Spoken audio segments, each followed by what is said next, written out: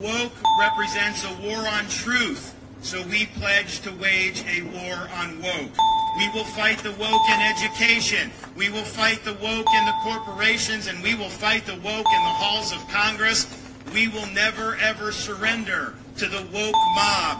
The woke mind virus, woke. Woke, the woke mob, woke ideology. We fought the woke mob. Woke. We will never ever surrender to the woke mob. Well, it seems like woke has officially run its course. I, for one, have been sick and tired of hearing about woke bullshit for a very long time now, but apparently I'm no longer alone, because even Republican Party primary voters don't actually care if Republicans vow to take on quote-unquote woke corporations or not, because as Politico reports, more than half of GOP primary voters said in a New York Times Siena College poll last month that they were more likely to support a candidate who says that the government should stay out of deciding what corporations can support over one who promises to fight corporations that promote woke left ideology.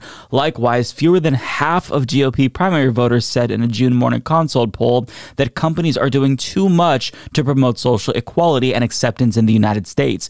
New polling from the Cap Action Fund, an organization affiliated with the Liberal Center for American Progress think tank, found a majority of voters, including a majority of Republicans, support corporations being environmentally and socially responsible, though there was more support for being environmentally responsible than socially responsible across all types of voters. And these results to me are not surprising. But it's no wonder why candidates like DeSantis, who hyperfixate on woke stuff, is going down in flames in the GOP 2024 primary, at least as of now, because, I mean, voters simply just don't give a shit, and they're not picking up what he's putting down, and as a result, he's been forced to relaunch his campaign, and I find it hilarious. Now, look, if I had to guess, I think that these voters, including Republicans, they never really cared in the first place, but all of them, after hearing about nonstop woke this, woke that for months, they're experiencing woke fatigue because politicians like DeSantis just refuse to shut the fuck up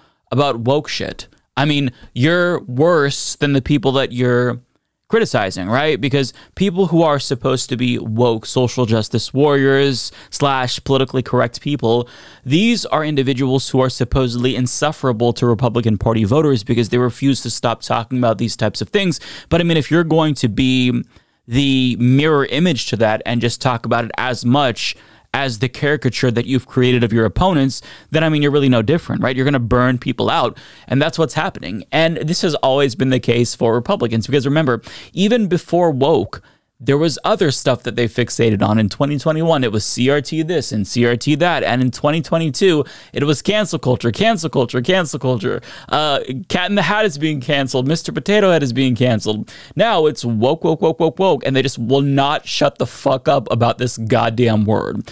And by relentlessly pushing this, they're demonstrating to voters that they're a one-trick pony, right? There's no real substance there. It's just the next thing to distract people. And the reason why woke isn't hitting the way that they want it to is because nobody even knows what the fuck it means. Earlier this year, Vice News talked to CPAC attendees about woke, and they asked people to define it. And as you're going to see, each person they talked to had a different definition of woke. The woke today are basically the ones who buy into the mainstream dominant narrative of that everything's a identity-oriented, virtue signaling position to have a different position of power. That whole narrative, I think that's, people who genuinely believe that are basically brainwashed. Wokery is part of the Marxist agenda, along with ESG, along with the 1619 movement and BLM. What do you think woke means? I think that it's an attack on regular family values that have been consistently themed in the United States for hundreds of years. Well, I'm a mom, and so for me, woke is probably a little bit different than just the huge general population. I think more about my children and schools that they're in, and children are now coming home and thinking that they have to accept things that maybe we didn't teach in our family or in our home. So everything it's just being disruptive. That's a problem for the GOP, because message discipline is one thing. They're all simultaneously saying the same thing, which is woke bad. And Democrats don't usually do this. So that discipline there, politically speaking, is effective.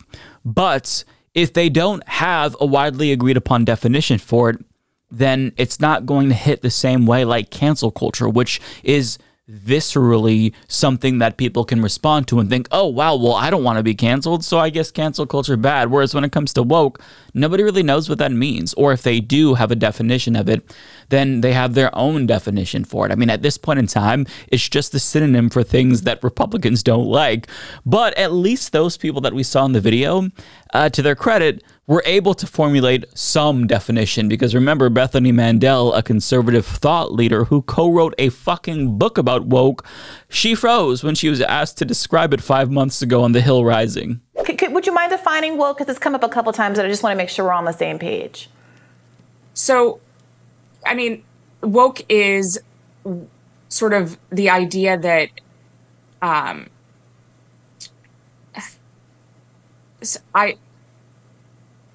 this is going to be one of those moments that goes viral. I mean, woke is something that's very hard to define, and we've spent an entire chapter defining it. It is sort of the understanding that we need to totally reimagine and redo society in order to create hierarchies of oppression. It's hard to explain in a 15-second soundbite. Yeah, look, time. That video still slaps 5 months later, honestly. Still a banger. But I mean, you see the problem, right? There's no agreed upon definition by the right for this word. They stole it from Black Americans. It's been co-opted and bastardized into oblivion to the point where it's lost all meaning. It's completely incoherent. But at the end of the day, the policies to address woke ideology are the same antiquated culture war policies that the GOP has always supported. It's just that woke is the new branding that they're choosing to use. And unfortunately for the GOP, voters now have an easily identifiable term to apply to policies that have proven to be a demonstrable failure. In Florida, for example, the anti-woke capital of the country, DeSantis has framed his attack on LGBTQ+ rights and the takeover in education as a war on woke. But those policies don't just harm the marginalized people who they target.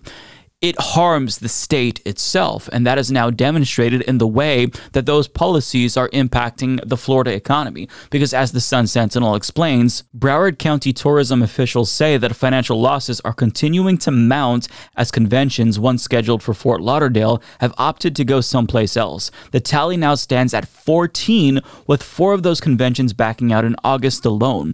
According to Visit Lauderdale, the agency formerly known as the Greater Fort Lauderdale Convention and Visitors Bureau. They cite Florida's culture wars on issues that critics say attack blacks, gays, and transgender youth, as well as policies targeting state universities, as well as migrants. Broward's tourism arm said the lost conventions could have brought hotel stays to Fort Lauderdale and its surrounding cities, which also meant money spent on restaurants and attractions. In other words, DeSantis' war on woke is officially hurting Florida's economy. Because when you have civil rights organizations like Equality Florida and the NAACP issue travel advisories saying that marginalized groups aren't necessarily safe if they travel to Florida, well then these organizations that hold conferences in Florida or might book something in Florida might not want to do that because they want all of their guests to feel welcome. And if they don't feel welcome, they're not going to hold the conference there.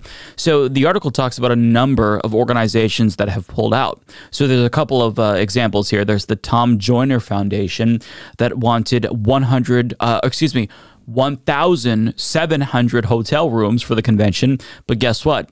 They're no longer going to use a venue in the area, specifically citing fear for the safety of African-American attendees and LGBTQ+ people who have to travel to Florida for the event, right? So if they lose money because these marginalized guests don't want to attend, Florida, in turn, loses money as well. There's also the Specialty Toy Retailing Association, which was planning a 3,000-person conference in Fort Lauderdale in 2026, but they've also pulled out, citing an unfriendly political environment. There's also the Association for Research in Vision and Ophthalmology. They're not going to be hosting their annual convention in 2028, citing political issues specifically surrounding women's health. And on top of that, there's the National Sales Network Conference, and they've announced that they're also no longer holding conferences in the state after DeSantis supported the curriculum that teaches Florida students that there are benefits to slavery. This is all due to his war on woke. That's what happens when you wage a war on woke, right? You hurt the economy. Lots of jobs are going to be impacted by this. Lots of businesses aren't going to get those customers that stay there, restaurants, hotels. And it's all for what? To make marginalized people feel less safe? It's ridiculous. So from a policy standpoint, woke has been a failure. But from a political standpoint, from a branding standpoint, it's also now a failure. The polls reflect that. So when you look at the impact that this has had, it makes sense that Republican voters themselves have soured on the word woke and woke hysteria. Because while social conservatives might agree with these social policies, they're not willing to bear the economic cost for them. That's kind of what we're seeing. That's why I think they're turning on this branding. So in conclusion, I think that it's safe to say that conservatives have lost the war on woke. It's over, right? I'm sorry if you hate woke and you want to be an anti-woke person. It's just not that lucrative for you as a politician. Now, if you're a grifting YouTube right-winger who wants to complain about, I don't know, the Barbie movie going woke, there's still money to be made there. But if you're a politician, it's just not a brand that is going to be conducive to political success for you. But understand that this isn't the end. Maybe DeSantis doesn't talk about woke bullshit as much, but in a year or so, the Republican Party is going to all come up with a new phrase that they fixate on and collectively push it until we're all sick and tired of it again. And then they'll come up with another phrase, so on and so forth. And this is how it's going to be in perpetuity, right? And the reason why they have to keep switching it up is because this is all that they've got. That's it. That's all they've got. They can't actually be open about the real policies that they support and their economic agenda. I mean, imagine if they were just honest and they're like, hey, we want tax cuts for the rich. That's not going to resonate with anyone. So they try to concoct distractions for their supporters in an effort to raise the salience of other things that don't necessarily affect them, but might entice them more than their economic policies. So that way they're able to get elected and then effectively serve the corporations that they're currently pretending to hate so much.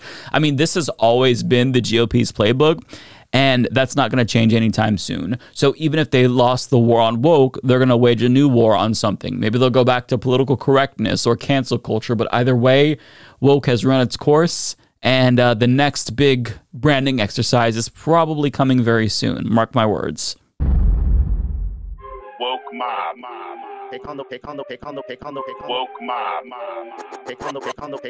Woke ideology. Woke ideology. Woke ideology. Woke ideology. Woke ideology. Woke test. Woke ideology. Woke Olympics. Woke ideology. Woke ideology. Woke ideology. Woke ideology. Woke ideology. Woke ideology. Woke ideology. Weaponized wokery. Woke ideology.